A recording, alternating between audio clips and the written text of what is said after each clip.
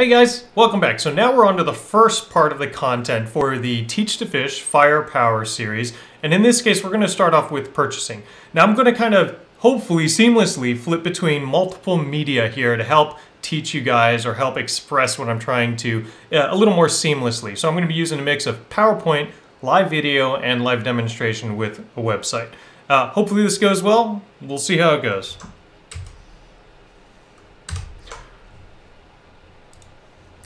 All right, so this is the Firewall Teach to Fish. In this segment, the first day segment or first playlist will be focused on initial engineering, architecture design, and implementation. So all the things you need to consider when you are engineering a fresh new solution. This is not maintaining or using the product really other than initial configuration. So purchasing, there's really two kind of relationships that exist. One is if you're a large customer, you have a direct relationship with Cisco, which means you talk directly to a bunch of TSAs or technical solutions architects like me, or CSSs, which are the cybersecurity specialists. If it's firepower in each domain, there's other people who help you on Cisco side, and account managers and HTOMs. And we'll go into who those are later, but right now we're focusing on purchasing. So if you're a large customer, direct relationship. If you're a medium customer or small customer, then you typically work through what we call partners or resellers. So you talk to them and their engineers will help you build and craft the designs that you need. So if you are not a direct large relationship customer, then you want to figure out, well, how do you find out who a partner is? I'm a small Joe Schmo out there and I want to get some Cisco products. The first thing you want to do is go to Cisco's website and then click on partner and find a partner. Now I've got a little screenshot here just to make it easy to find it, but I want to go through kind of the motions of finding this live. Whenever you're out there trying to do this stuff, things will change over time and you need to be able to know how to fish yourself and find these things. So I go to cisco.com, I look for the partners link, and then click on it and say find a Cisco partner. Now there's many partners out there and there's some nuances to them. Some have special certifications, which if you read on the website indicate that they specialize in certain things or they know certain things well. So I'm going to put my address in here, current location, whatever, 65. Okay, if I could read, I would use my location and not a zip code. I'm just going to say any technology, whatever, just a Cisco partner.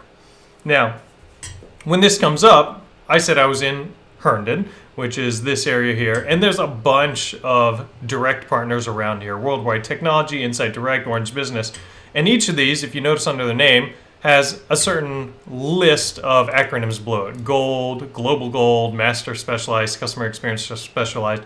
If you click on these or you Google them, you'll find out that they mean things like Gold. They do a certain amount of business every year with Cisco. They have CCIEs on staff. Master Specialized means they've taken a deep dive in certain technologies, whether it's collaboration or route switch or firepower, or Customer Experience Specialized, where they've been recognized for their ability to provide support and or on-site engineering with the customers. Anyways, I'm not going to go and do a super deep dive. Remember, this is just a general familiarization. So here it is. You can find your partners. You can see relatively how physically close they are, if that is important to you. And then you can reach out and contact them either via email by clicking on a profile or a phone number by calling them. So that's it. That's how you find your partners. So let's go back to the order experience. So let's say you've built your relationship with Cisco and you understand that. You're working through a partner or you're working directly. The first thing you're going to do is generate what's called a bill of materials. And this is just a list of the items you need. Think of it as a list of PIDs or product identifiers. That is how they're identified on our catalog when you order stuff. So you're going to say, hey, partner, I want device A, B, and C.